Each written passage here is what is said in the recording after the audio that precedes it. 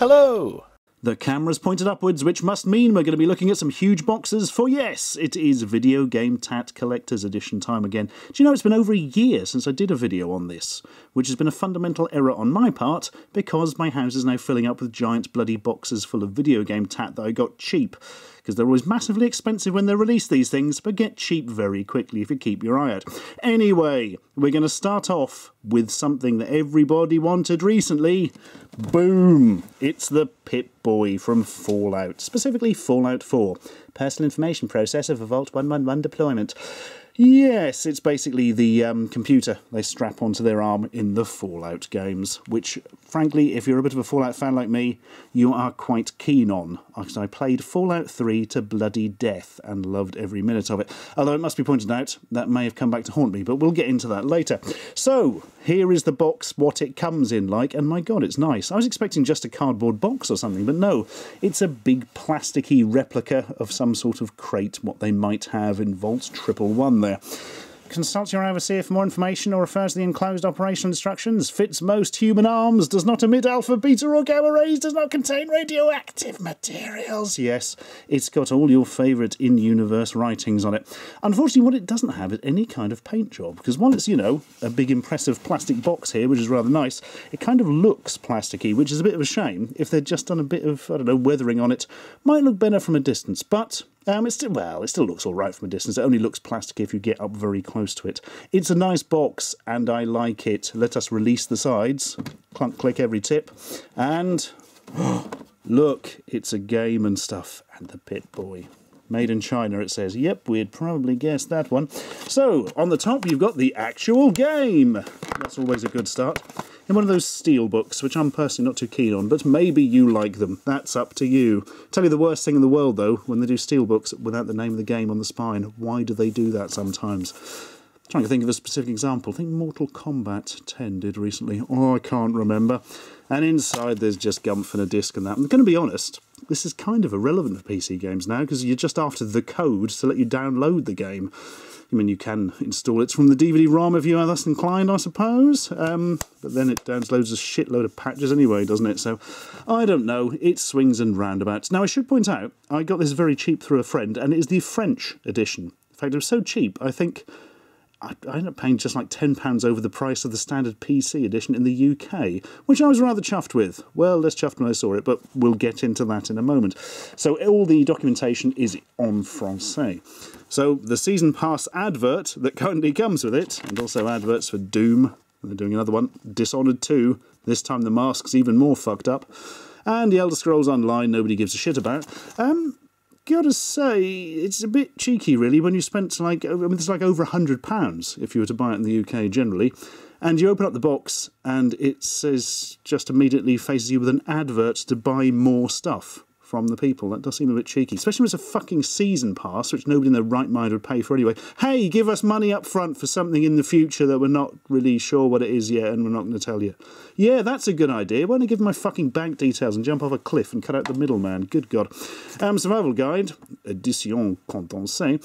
This basically is the bit you're kind of paying for in the PC version, because there's a code on the back that gives you access to the game. And here's the Pip Boy instruction manual that I had to look up online because my French ain't that good. Ugh, tant pis.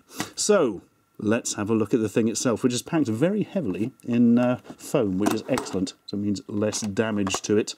Also comes with a rather nice display stand. Hey, Pip Boy Model 3000 Mark IV, manufactured by Rubco Industries for distribution by Vault-Tec Corporation, not for civilian use.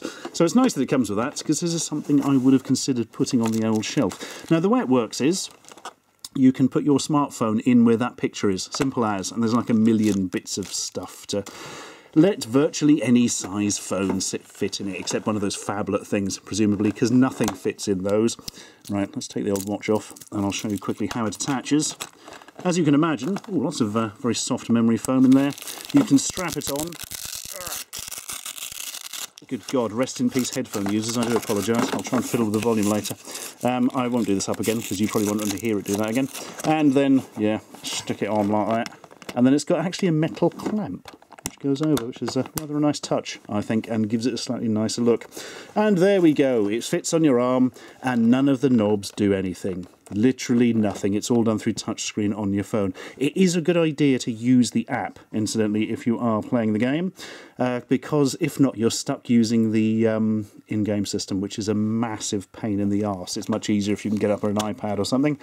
Wouldn't necessarily recommend a phone. The bigger the screen, the better for that kind of thing. I certainly wouldn't recommend playing it on your phone strapped to your wrist, because that's just fucking weird, unless it's a virtual reality game, and it ain't, not yet. So yeah, basically these don't do a whole lot. That moves a stick.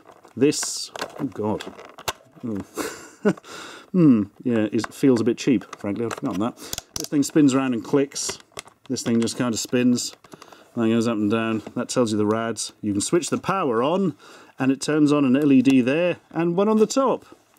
And then you can press it again and it goes off. Thanks for that.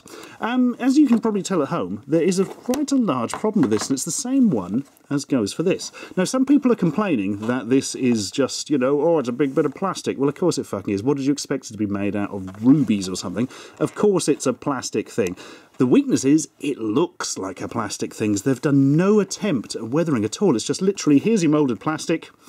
Away you go. The little screws are just plastic on it, and, you know, I kind of want to stick it on a shelf or something, but frankly, it just looks so plasticky, it's kind of put me off. That is a shame. However, if you are at home and you have any sort of painting skills, you could probably make this look fucking amazing very quickly indeed. And I'll tell you what, it's a bloody godsend for anybody who wants to cosplay as a Fallout character, because it will save you a lot of time for constructing your own, and, you know, coat of paint, and it's going to look better than anything you can make yourself, let's face it.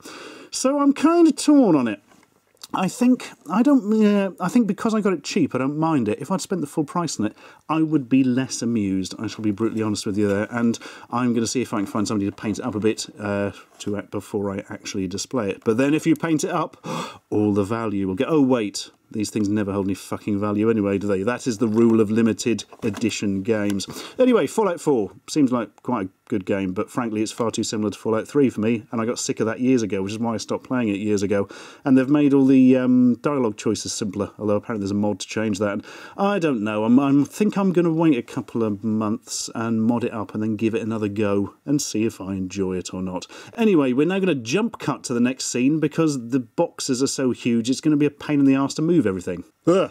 Oh look, it's a dirty old can. That's nice, and I've already drunk it ages ago. This is Overcharged Delirium XT, or at least it was, powered by extremophiles, which I think means somebody who is sexually attracted to the extremities of the human body. I don't know, but please recycle. Caution, this beverage may alter your world. Who remembers what this is from then? That's right, it's a promotional item, or indeed was, for Sunset Overdrive. Now, Sunset Overdrive, Xbox One exclusive game, a fun-looking open-world game. Now, I remember there being a huge build-up to that, and then nothing. Like basically, oh, this looks good. Oh, no, it isn't. One of those things where there's a massive orchestral fanfare that ends in a wet fart. But when I just looked it up on the mighty internets, it got like really good reviews and was voted Game of the Year or something. So fuck knows where I got that impression from originally. I'm going to have to pick up a copy because it's like 12 quid second hand now or something and give it a go. Anyway, yeah, the plot of the game revolves around people who drink an energy drink and it turns them into monsters or something. Not metaphorically, but literally. And yeah, they made an energy drink to go with it. Well, it's probably just a standard energy drink with a slightly different sticker on it, let's face it. I remember drinking it, and it tasted like every other energy drink. Very sweet, and you kind of thought it was maybe giving you diabetes with every sip. So no change there then. Right, I am now going to bring in the biggest box in the world. In fact, I think I'm going to have to jump cut because the next box is absolutely bloody massive. Wait for it. Boom! It is the Big Ben case of Assassin's Creed Syndicate. And my bloody arse, how big is it? Answer, very. Look, there's the top of it. It's an interesting box, actually. There's a slot in the back which has most of the gubbins, but to open the main case itself, you have to grip on to this clock face and just pull it off. And it's held on by incredibly strong magnets. Watch. That's pretty bloody strong. Anyway, what's inside? If you guessed a figurine, you were incorrect. There's just a small, tiny little dead wasp in the middle. No, wait, it is a figurine. Ready? Bloody hell. Look at that for a thing of opulence. it is indeed Assassin's Creed Jim, my favourite character from all of the Assassin's Creed games. And there he is, looking all Londony in front of some of the Big Ben bits of clock. I'm going to guess cogs. And maybe a hand. And yes, it's very bloody nice. The only thing these things suffer from, and it's very, very common, is if you look at the face, whoop, moving the camera in, getting technical now, the stubble never looks right. They've done a slightly better job, because I think maybe he has a slightly longer beard than these characters tend to. When you look at things like Splinter Cell Jim and the other characters, it never looks quite right. Well, that's not a bad one, I've got to say, but still not 100%, especially as compared to the rest of it, which is somewhat flawless. Really, really nice paint deco. You got little mud blobs on the side where he's been a dirty Jim. And yes, it's very nice. Ubisoft always do their statues very nice. In fact, in previous installments, it was slightly embarrassing for the other statues when you got the Ubisoft one, because it always looked so much better because they actually put some fucking effort into it. Unlike, say, for instance, the Two Worlds 2 one. Good God, I still have nightmares. So anyway, yeah, that's really bloody nice. If you are seriously into your Assassin's Creed, that's a fucking nice thing to have, but it's bloody pricey, as one would suggest. Right, let's get this back in, and we'll see what's in the flap at the back, which sounded far ruder than I meant it to. Ready? Oh my goodness. Ooh, it's all in a big drawer. Right, you've got some sort of arty lithograph thing. Looks especially like a table mat, actually. But it's on the back. Big Ben Collector's Case. Thank you for being one of our most loyal fans. Thank you for giving us large sums of money and all that sort of gubbins, which we don't really believe in. And that's quite nice. But yeah, especially with the outside, I am thinking Granny's table mat kind of thing. You've got the game itself. No, wait, no you haven't. You've got an empty steelbook. The game was actually, like, on top in a normal plastic case. Oh, bugger, I don't have it to hand, actually, which is a bit of an error. But it was just a normal, like, PlayStation 4 case. You know, the blue plastic ones. But if you want, you can swap it for this rather nice Oppression Has to End steelbook. Quite like this one, actually. I think because they've done something with it rather than just put on some pictures of the game. It's all embossed and that. But still not really a fan of the old steelbooks.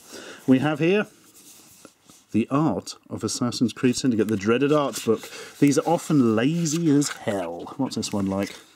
It's all right. The old stuff in. This just usually is concept art that they stick in a book. Again, something which, if you're really into the game, you might enjoy for 5 minutes, but some of it's very pretty stuff in here. But, I don't know, these always feel a bit cobbled together, and this is no exception, frankly. But it ain't bad, it's a little extra. You've got a map of London, oh my god, on a very, very thick card.